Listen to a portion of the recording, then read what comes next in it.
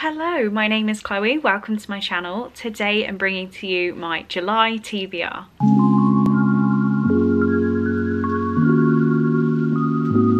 So, reading has not been my #1 priority for the last couple of months, and that is because I've been doing my professional accountancy exams. Not that anyone cares, but what will happen in July is if I pass my exams, which I find out on the 15th, I will then be going back to college on the 18th for 3.5 weeks of intense study, which will limit the amount I can read. And July is also the month of Yauk, so that is a full weekend, a 3-day weekend that I will not be reading. I can read while I travel, but will not be reading. I am also with Cole at the start of the month. I'm going to come home.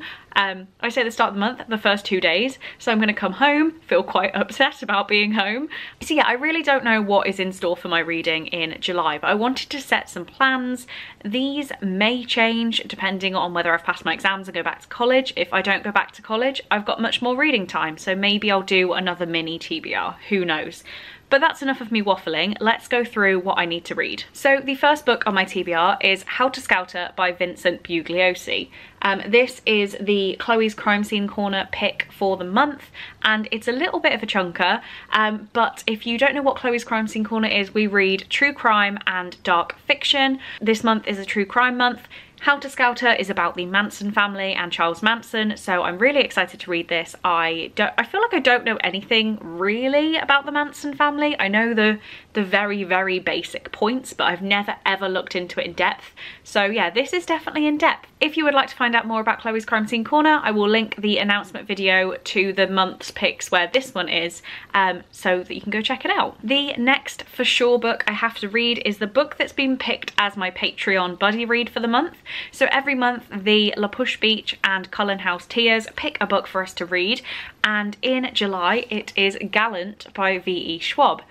I am quite daunted about reading this because I have loved some of V.E. Schwab's work and not so loved her other work, but I got this gorgeous edition. It has sprayed edges and it is actually signed. So of course I had to get this edition, and now the patrons are making me read it, which is great because I think I would put this off for such a long time without them. I don't know too much about this book, and I think I'm gonna stay that way. I think it is about a big haunted house, and when I bought this book I was watching a lot of The Haunting of Hill House, and I feel like that's why I wanted to get it.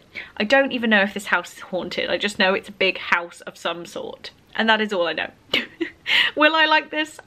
I don't know. Next up we have the book for the By the Angel Along, which is a read-along hosted by Becca at the Becca Fowl. I've hoped to take part in all of her live shows recently, but I did miss the last one because of college, and I need to get up to scratch because this month I need to read Clockwork Prince, which is book #2 of the Infernal Devices series. At the time of filming, I have not tried to read Clockwork Angel, and I'm not going to be able to read this before I go away on Saturday. I'm currently filming this on Thursday night. So both of these books need to be read at the start of July, which not ideal. These are rereads, so I feel like they'll go pretty quickly, but also saying that maybe being a reread will make me read slower because I'm less excited. I don't know. Do I skip this series? I don't think so, because I know that a lot of the later series have links to this. So I do feel like I need to reread them. But yeah, I get home on the evening of the 3rd of July, and she normally does the live shows the week after that. Maybe she's doing it on the 3rd and then I will miss it, but I may have a week to read these books. I'm gonna try my best. And the next thing I need to mention is my Patreon TBR jar. This same tiers, the La Push Beach and Cullen House tiers, can put a book in this jar for me to read. But I actually haven't read last month's pick, which is A Monster Calls by Patrick Ness, and this was Nikki's pick. I feel like this is going to be a quick one, but I just haven't got round to it because I'm still catching up on the stuff of the month before. So I'm still reading May's Patreon jar pick right now. June's is going to roll into July, so I'm going to try and read this right at the start. But I do need to pick another one. So let's see what other book I'm adding. Go right for the bottom. This one. Oh, I'm so happy. This is Mal's pick, which is One True Loves, which is by Taylor Jenkins Reid. I have heard amazing things about this book. I have loved Taylor Jenkins Reid's work, and I can't wait to dive into this one. I feel like this is going to be an easy read, and I definitely need that with all of the fantasy that I am letting myself read and a heavy true crime. So this will probably be some light relief, maybe when I go away to college.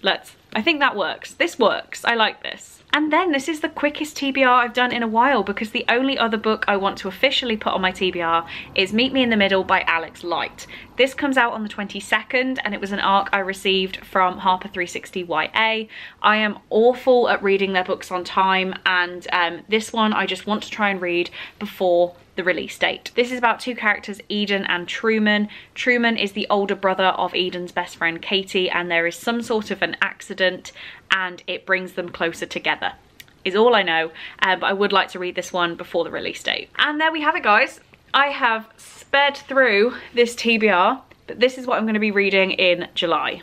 I am really hoping that I go away to college, because obviously that will mean I've passed my exams, but it will also be the start of my final exams ever for professional accountancy, meaning they are hard and take a lot of concentration and a lot of time out of reading and doing YouTube and all that stuff. So let's hope I go, but if I don't go, I will have more time to read. So swings and roundabouts. But yep, there we have it. That is my TBR. Have any of you guys read these books? Please do let me know down in the comments. I would love to have a chat to you about them.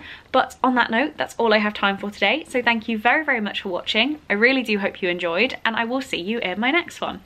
Bye.